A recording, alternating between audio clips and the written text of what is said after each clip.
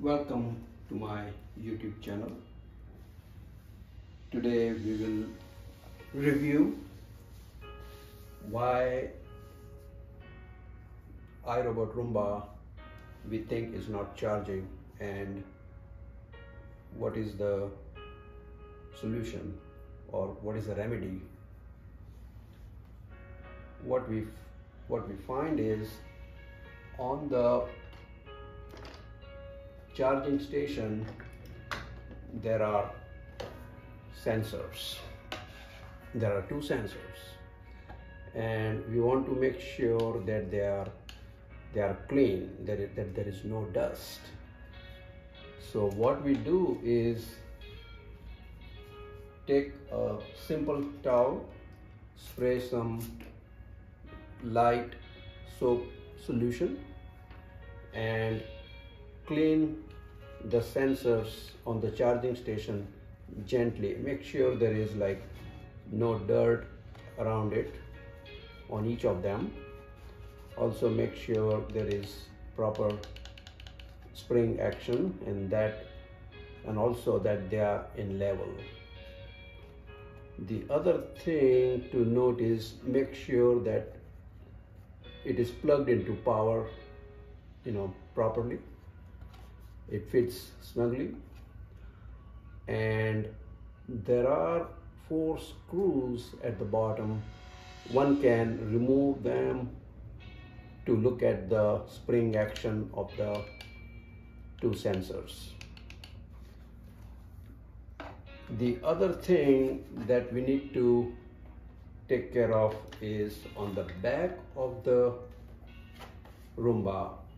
By the way, the model that I have is i3 iRobot Roomba.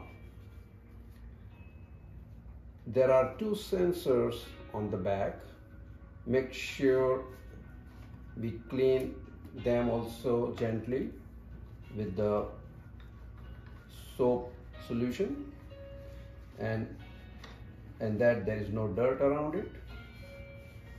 After cleaning the sensors on the charging station and also on the back of the Roomba, take a dry cloth or dry napkin and wipe gently, making sure both the sensors are completely dry on the back of the Roomba and also they are dry on the charging station, both sensors.